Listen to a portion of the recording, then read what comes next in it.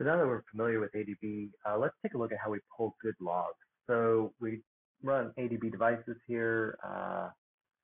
You have to, of course, make sure that you're set up on your phone, developer mode, and make sure ADB is enabled. Okay, and phone plugged in, of course, to the USB. So ADB device, there we go. We see the H811 device, the LGG4. We just pull a logcat, and we're going to tee that to our logcat example file. So here we go. It runs for a minute. Control C, we can make it stop, just like we talked about in previous videos. And we take a look at it and say, oh, well, that's really interesting. Okay, now we've got our logs, and we can search for some things. So one of the things that we can search for, is what we're trying to find out. So E, if you do space E space, you're going to find all the errors. These are errors that have been logged. So then you can just scroll through them and see, okay, here's interesting. Oh, look at all these errors. Now this phone successfully boots up, and here we have these errors that are in there. You can also do space I space, and you're going to see all the information, right? So that's just information telling you about something. And then D, debugging purposes, space W space for warning. And these are just different levels of the logs that you can look at. Of course, you can also search for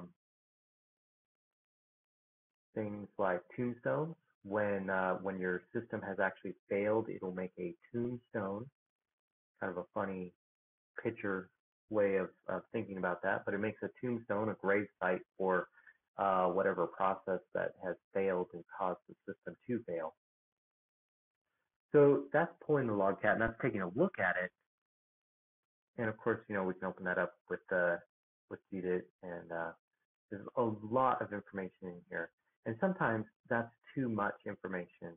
Like you just scroll through there, and there's thousands of lines of information that you're just not going to be able to focus on what you need to find. Sometimes you do need the whole logcat, and sometimes you're looking for something a little more specific. So how can we pull something specific? Well, let's look at some options we can give.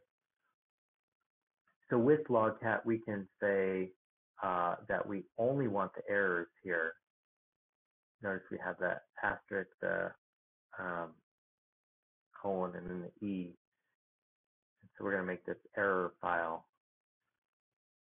So now, in this one, we only have errors logged. We're not going to see any debugging. We're not going to see any information. We're not going to see any warnings, just errors. Now, this can be dangerous because sometimes you're missing information that you really need on why the error happened. But it does help when you're just trying to find something real quick. With that, of course, you can choose some other kind of information. Let's see, we'll do B radio. We just want to see things that apply to the radio itself. So let's take a look at that. So you can specify that you want a particular piece of equipment information. So in this case, we're looking at the radio, things relating to the cellular function of the phone. You can Google the different tags and things. Let's see. Let's just grab the warnings. Notice that I said I only wanted the warnings, but I got warnings and errors. So it always takes whatever you ask for plus whatever is more critical than that. And an error is more critical than a warning. So it's going to pull all of those. If I say I just want information, I get all the information plus the errors and warnings. So just be aware that by trying to pull something lower, you're going to get everything above that level as well. So just a quick tutorial about how to pull good logs. You're going to be using this a lot throughout this video series.